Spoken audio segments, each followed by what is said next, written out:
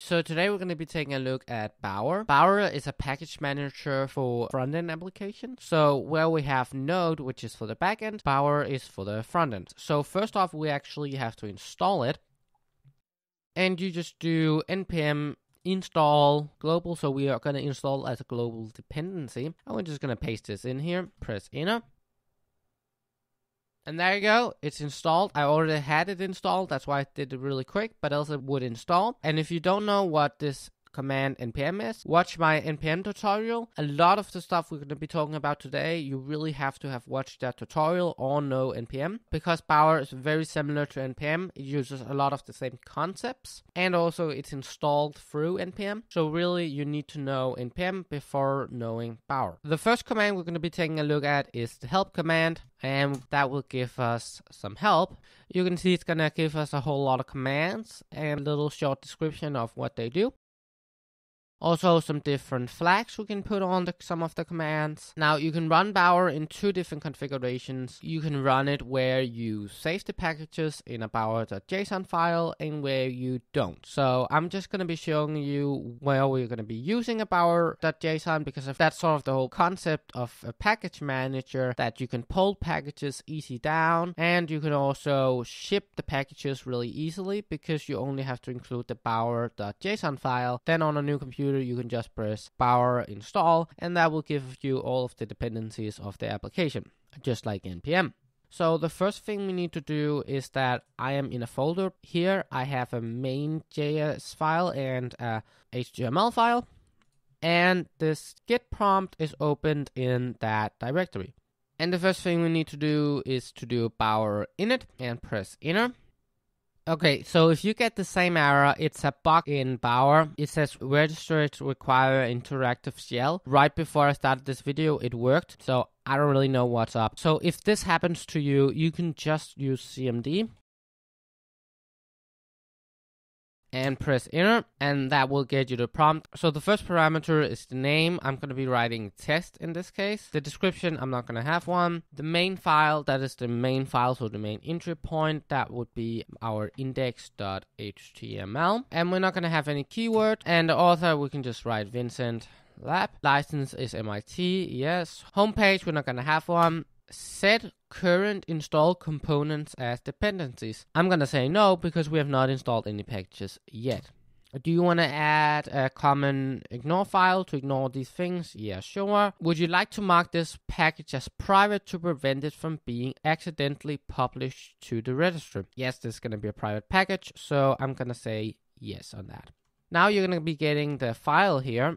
And this is going to show you all of the things that it has automatically filled out. Yes, that looks great. You can say yes to that. And you can see that we got this bower.json file. Now, if we open our project, you can see that it has a little nice icon. And we now have this Bower file. By the way, the code that we have here is just pretty basic HTML. It has this h1 with an ID of time. We include the main JSON file, which just has this. And you can already see that we both need jQuery and moment.js, so that is what we're going to be installing. Now, back in our folder and in our console here, to install a package, it's really easy. You just do Bower install or Bower I, like in Node, and then we just type the name. And if you get this error, well, then we have to switch back to the Git here, and that will actually run it. There you go. Now, why I'm getting all these errors, I have no idea. You can see that we got this Bower components, and if we go into our project, you can see that we got jQuery in here. Now, this is not going to work because we have to include it up here. So to see where the files that we have to include, you can actually run this command here, which is Bower list path, and that will just show you all of the paths that you have to include, and you can see that we then have to include this. We just added that up here. Now, if you want to see what packages that there is, you can actually just open the website here, scroll up here, search for packages. You can just search for package here, but you can also see all of the packages. And the one we want is moment. And that will actually link you to their GitHub. So we're just going to be doing Bower I moment. Now you will see a little error that we have done for the last two packages and something we have to change.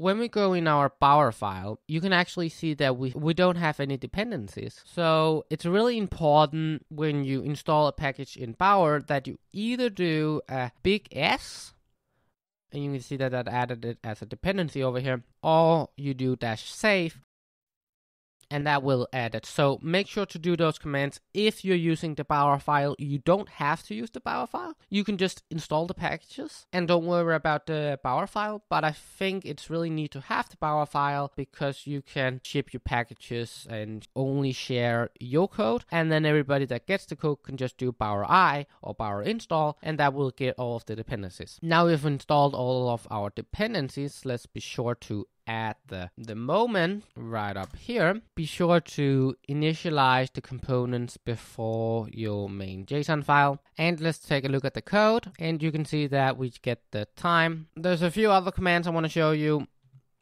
The first one is that you can also type uninstall, and that will uninstall. Let's take a look at our folder here. And if we take a look at here, you can see that when I press uninstall, it uninstalls jQuery. Now, if you take a look at the dependencies, you can see the dependency is still here. Because also when you're uninstalling, you have to do a big S, and that will actually uninstall as a dependency. So let's install that again, and make sure to put the -save there, and that will now add it again. Now, if you want to see some information about a package, you can do Bower info and then the package name.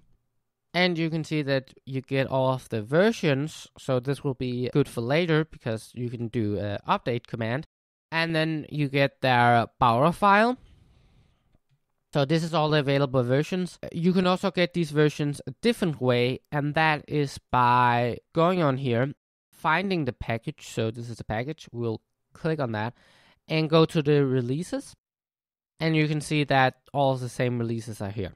Now, why that is useful, why we need to get the versions, because you can update. So let's do Bower install jQuery, and instead of an @ symbol, we'll do # symbol and then the version. And this, by the way, works the exact same way as Node, also using semantic versioning. So if you don't know what semantic versioning is, watch my Node package manager video. I'll also leave a link below. And also remember to do -s because else it won't actually change this modification to the bower.json file. Now, before updating, let's just press uninstall. And then when we go in here, we can do Bower install, and then we can do the jQuery, the version, and you can see that the version is now downgraded. And if we go in here, you can see that the version is now downgraded. There's also an update command. I can't currently get it to work, but the way I think it's supposed to work is that you do Bower, update, the package name, and # symbol, and the version, and then -s to save it. And you can also do it without the version, and that will just update it to the newest version. It follows semantic versioning. So like in Node, it follows the symbol here in front. So if you watch my Node Packager Manager video, it's the same structure of versioning. But something else which is pretty cool about Bower is that packages from their package store is actually not the only thing you can install using Bower. You can actually also install GitHub repositories. So if we just take a look at that, you can see that this is actually the repository we want to download. So this command is exactly the same as doing git clone. By the way, you can do the -s, and that will save it as a dependency. So you can see in our Bower file, you can actually see that we have tutorials. And in our Bower_components folder, you can actually see that we have the tutorials, and all the files from that tutorial is then in there. Now, you can also pull direct files. So to have a file, it's just a JSON file. It could be any file, but it's a raw file, and it doesn't have to be stored on GitHub. It could be stored anywhere. And by copying the URL and then doing browser install, there you go, and you can add the -s to save it. This will actually save that file, and if we go in here, you can actually see that this is actually added, and it's called app, and you can see the app folders right up here with the file. So I think that was all that was to say about Bower. It's a bit buggy, I must say. You saw in the beginning with console, it was a bit weird, and also the update command didn't really work. So I would say it's probably still a work in progress. It's not as solid as NPM, but you can certainly use it. It is really cool, and I'm definitely going to be using it in future projects. So I hope you learned something, and hopefully see you in the next one. Bye!